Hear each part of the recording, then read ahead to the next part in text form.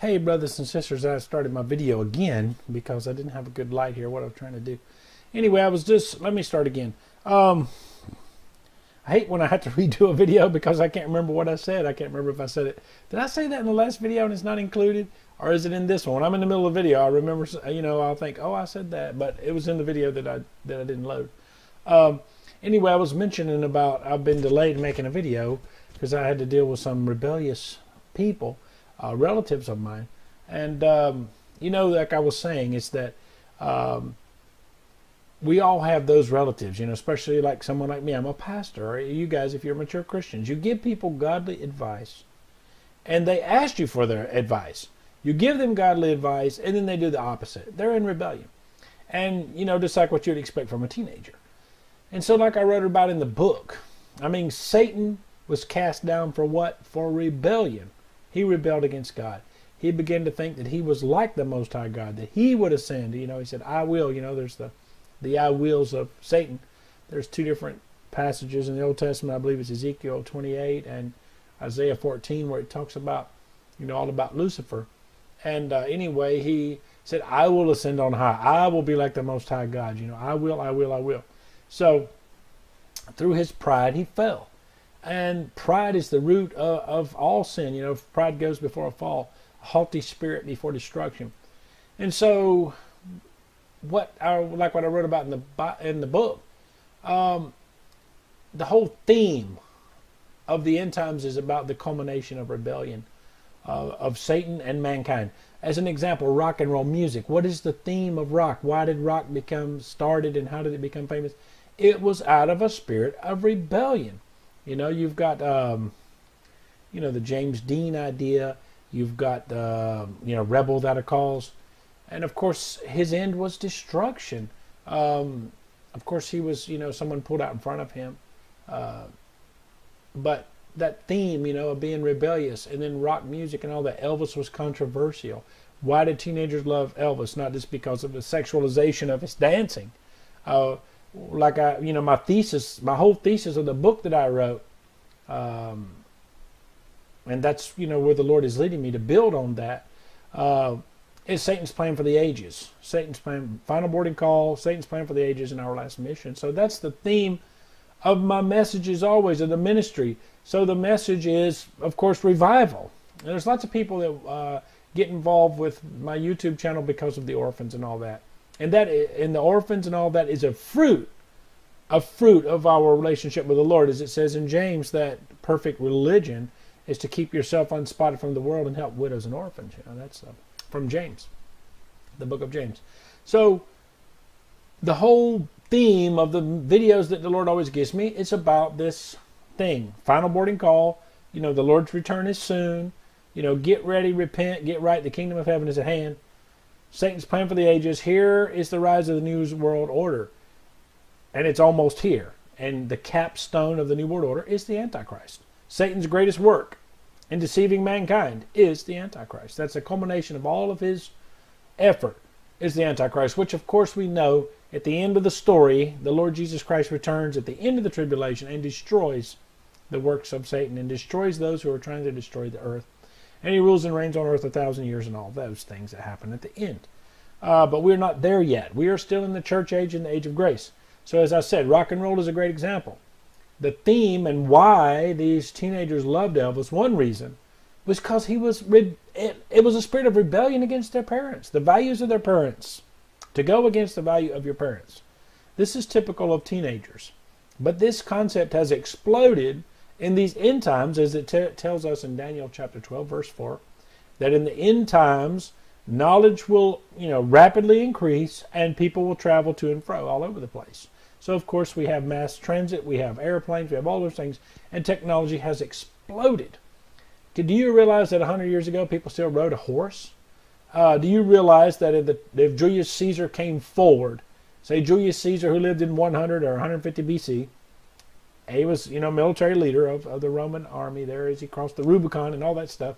If he came forward to the time of George Washington, brothers and sisters, and they said, okay, you're going to be a general here with George Washington, you're talking about 2,000 years difference, but yet Julius Caesar would not really be lost in the military of George Washington. The changes are very minor. You had the rifle, which they had took like 30 seconds to load. The old bore load musket that they had, and the cannon and all that with the gunpowder and all that. But the changes were minor in the military strategy and all that kind of stuff. Technology, you're still using horses, all of that. Now, if you were to take George Washington ahead to the modern day military, you're only talking 200 years, 250 years, he would be totally lost. I mean, he wouldn't know what to do. Look at computers. Just listen, in the last 25 years, computers and all that stuff. As a matter of fact, even as we talked about in the book, even Civil War generals, the time from Julius Caesar to the Civil War is not that big of a deal. It's a little bit more change. Take a Civil War general like Robert E. Lee or Ulysses S. Grant, bring them forward to the year 2014.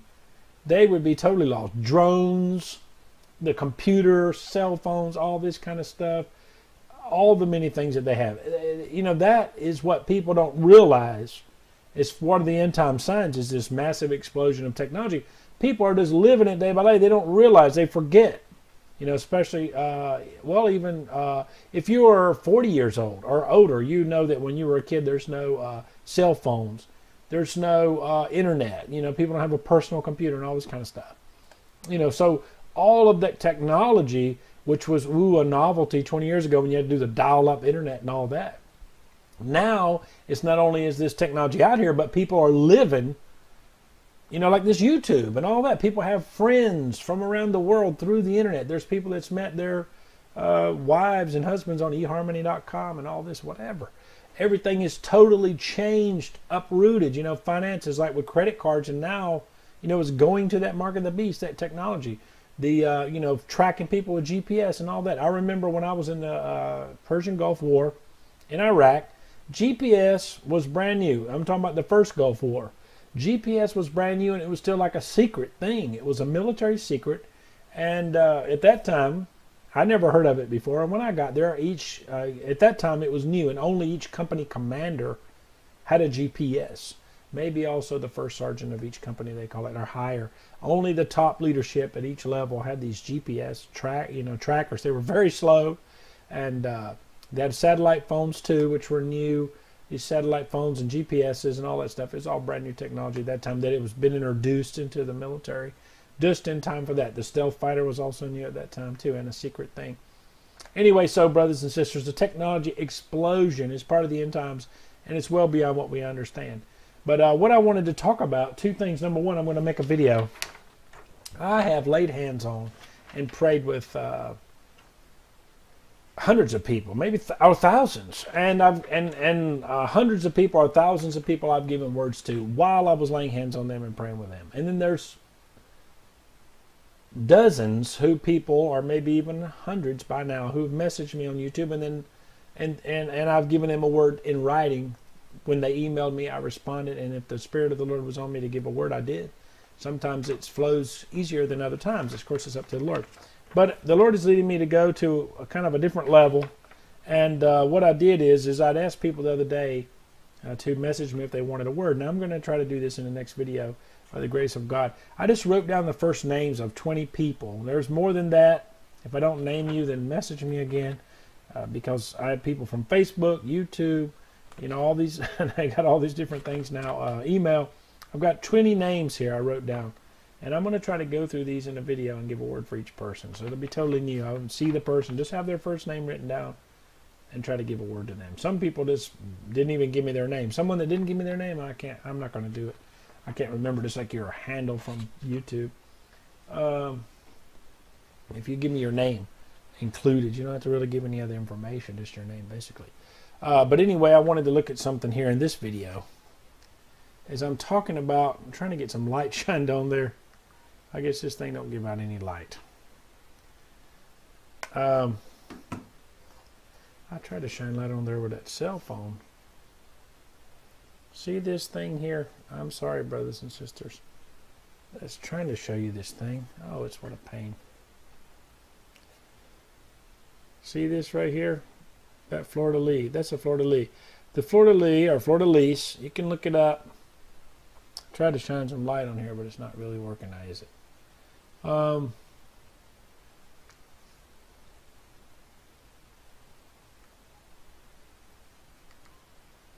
not really. There's someone let me borrow this phone.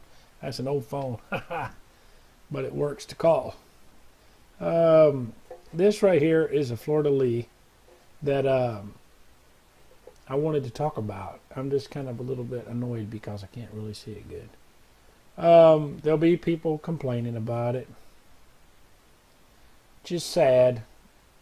All the hunger in the world, all the people lost and going to hell, all the problems in this earth, people with no food to eat tonight, people that's never heard the gospel, and people are worried about nitpicky things like that. But what can you do, brothers and sisters? Let's just pray for them that they don't have to find out the hard way what it's like to have a hard life. Anyway, I'm trying to get the light on there. See that Fleur De Lis? You can see a little bit better now. That's a side view of it, a Fleur De Lis. And anyway, what I wanted to show you guys about it is something new that the Lord had shown me. Look at this thing. At the bottom, I've never noticed it before. There's the regular Fleur De Lis on top, and then there's a little Fleur De Lis on the bottom. Can you see that? Never noticed it before until the Lord pointed it out to me. So I've made, let's see, now that's a better view. Oh yeah, there you go. Got it now, finally after playing around. I can do an elaborate slideshow and have all this presentation with no depth to it. There's some people that are popular on YouTube because they're great slideshows. You know, the cat lover type people. For me, I'm not a cat lover. I'm more along the lines of someone who likes dogs.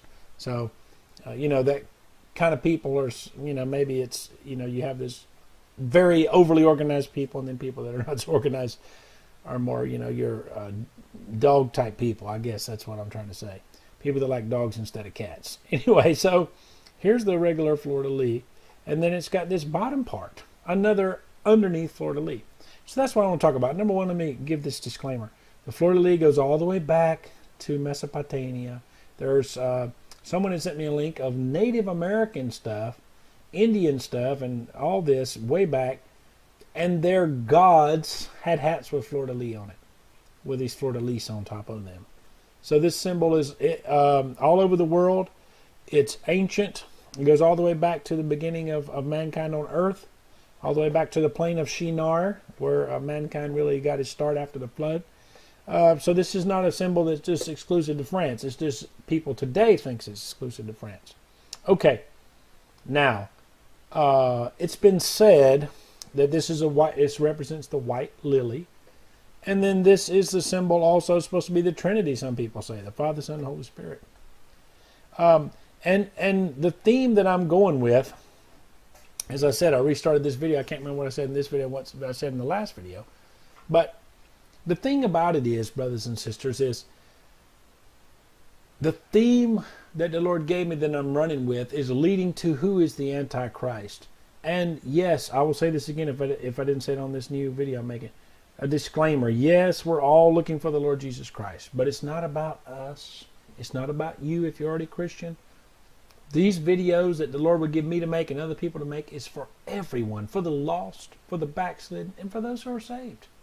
So there are lots of people who get saved when they hear about the Antichrist, but not when they hear about Jesus. They already heard the gospel and didn't want to hear it. But then when they hear about the New World Order and they see it happening, then they come back and revisit their decision about Jesus, okay?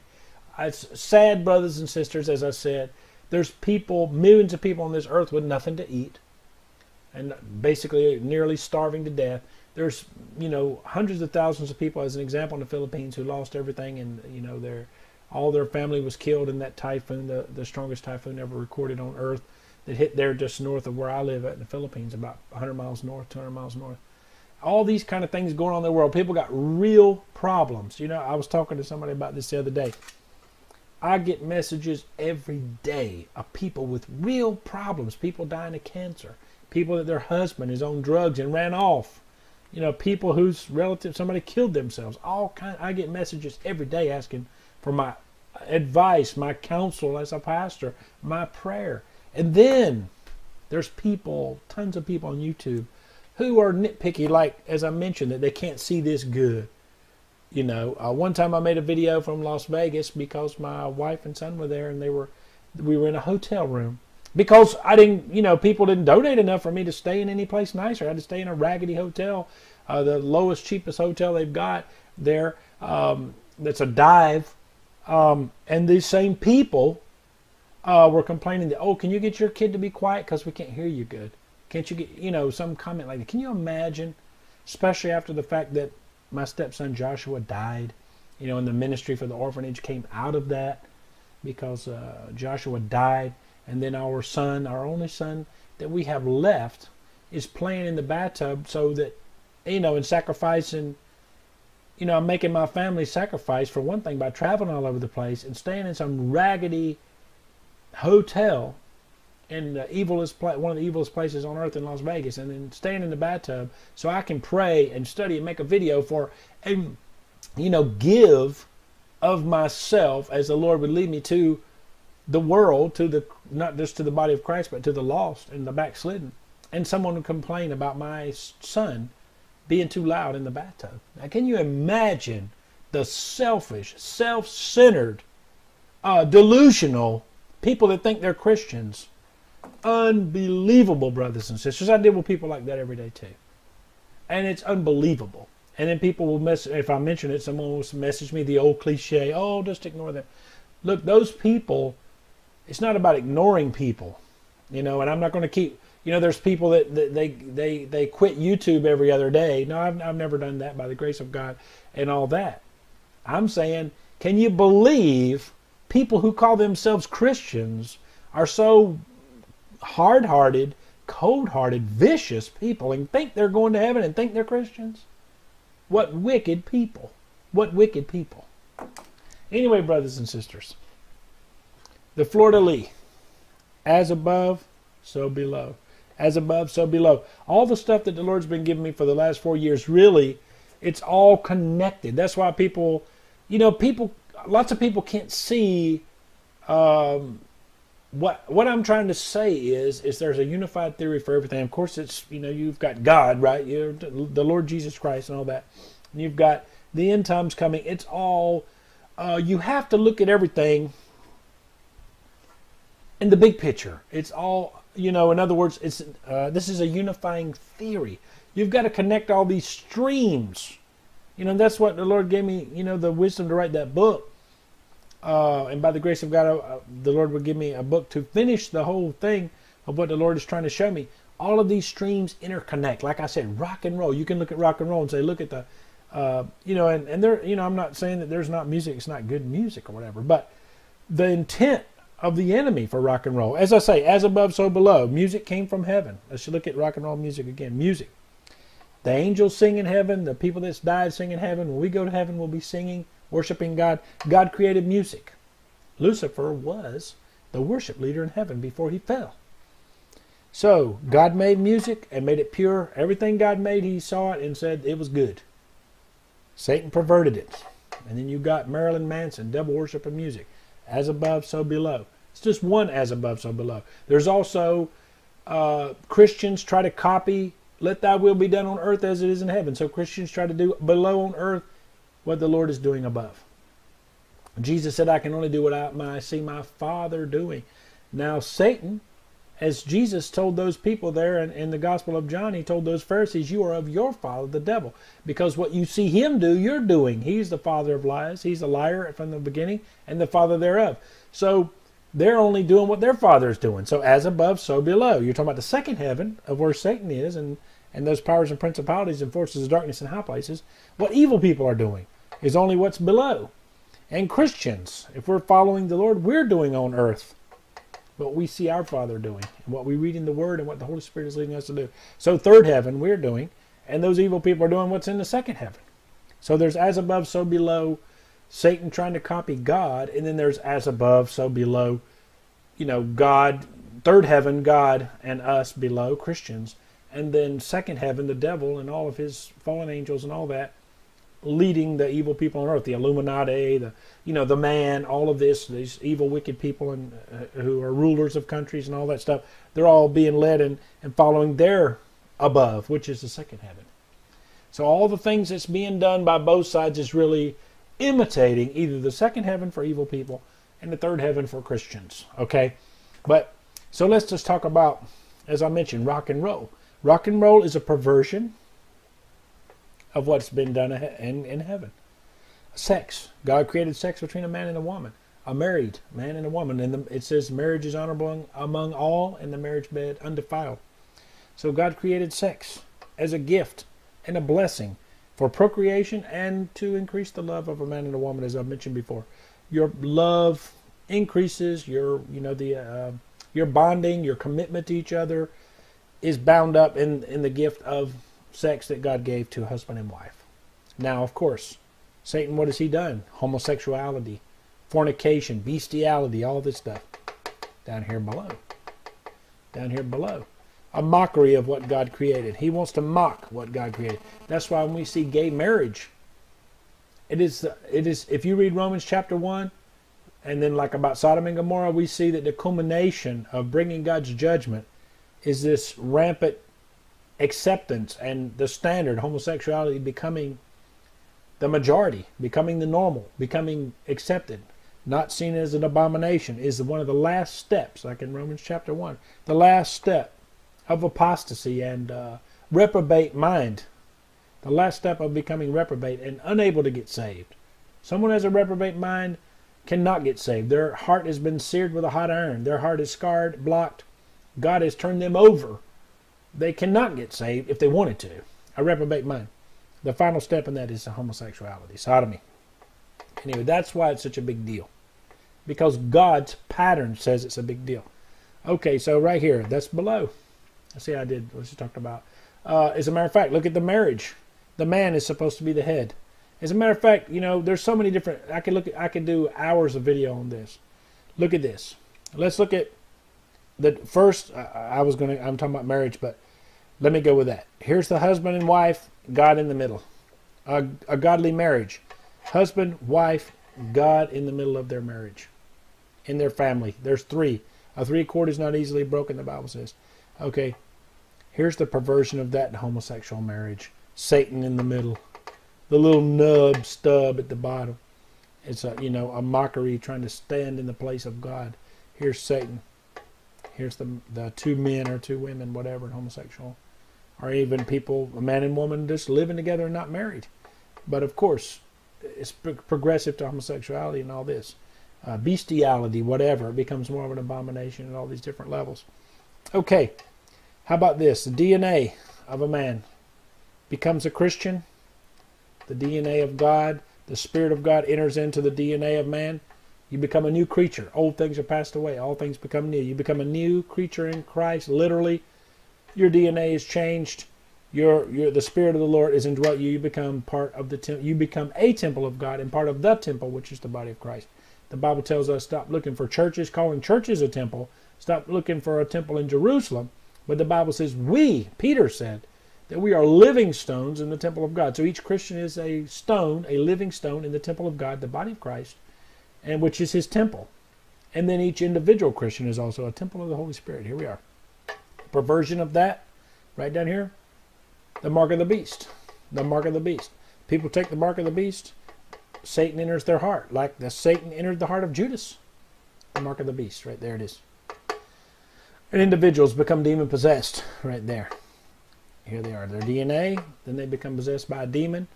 When the people take the mark, right there, it's a perversion. I could go on and on and on. This is the duality stuff I've been talking about. Same thing the Lord keeps giving me over and over again. But the new thing that I'm adding is, I never noticed that on every Fleur De Lis you will see that the bottom, there's below. As above, so below. There's tons of more things I want to talk about it, brothers and sisters. But it seems like I'm always hindered until midnight to start making a video. God bless you guys, and I want you to know that if God be for you, who can be against you? That Jesus is the Christ, the Son of the living God. He came and died for you and me. He's our Lord and our God. He's our Savior. He's our blessed hope. He is our Redeemer. He's the Christ. He's the Messiah. He's the Savior. He's the healer. He's the Redeemer. He's already done all of these things for us. When Jesus died on the cross, he said, it is finished. He finished all the work that we need to do. You know, lately the Lord has had me make many videos about holiness, walking in sanctification. There's tons of Bible verses that it talks about how we are called to walk in sanctification. I need to do a video on that. But on the other hand, brothers and sisters, I've made tons of videos talking about the grace of God. So they are both true. We have the grace of God. We're saved by faith. By grace are you saved through faith, not of your own, but it's a gift of God, not by works, lest any man should boast. That's Ephesians chapter 2, verse 8 and 9. That is true. But at the same time, Paul goes on to say that we're saved unto do good works. We're saved for the purpose. As the Lord has foreknew us, he predestined us to be conformed to the image of Jesus Christ. So we're to be sanctified. And there's a text that the Lord gave me the other day. I gotta go look it up again and make a video about that. But we are called to holiness, to sanctification after we're born again.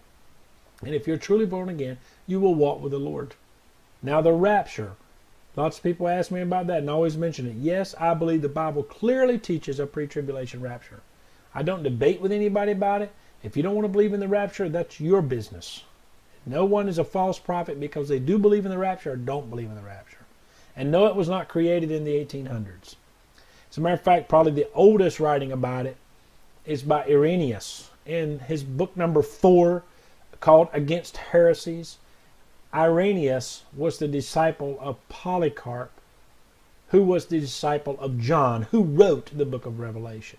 So in other words, when the Apostle John was an old man, he had a young guy who was his assistant, and his name was Polycarp. He was burned at the stake when he was like 86 years old. He's in Fox's Book of Martyrs. Now, Polycarp, he had a disciple when he was an old man, and his name was Irenaeus. And Irenaeus wrote that Polycarp told him, and Polycarp heard from the one who wrote Revelation, saying that there would be a pre-tribulation removal of the true church. Okay, you can't get hardly any much further back than that as a commentary on what John really saw, what John meant, and what was going to happen. So all these false rumors about someone in 1800, people just copy and paste what they see on the internet. It is total foolishness. There's tons of other examples. There's someone in the 700s who was preaching. There's lots of them. There's tons of them. That's just two that I mentioned. The name of the other guy I can't remember, but there's Grant Jeffries, Dr. Grant Jeffries, who just recently died. All you got to do is Google, and you'll see like Dr. Grant Jeffries, who wrote lots of good books. The earliest teachings about the rapture. There's one from the 700s of a guy, can't think of his name, who did a sermon and wrote it, the teaching of a pre-tribulation rapture. So, and besides the teaching of these people, ultimately we have to go to the Word of God. And the Word of God tells us clearly that we are not subject under wrath. We are not to experience the wrath of God, but to obtain salvation through Jesus Christ. 1 Thessalonians chapter 5. I've got a bunch of teaching to do out of that text that the Lord has been giving me to, brothers and sisters. I'm way behind in my teachings. God bless you guys. Let me get this put out, and then I'm going to pray about that one of those words for each person on the list. God bless.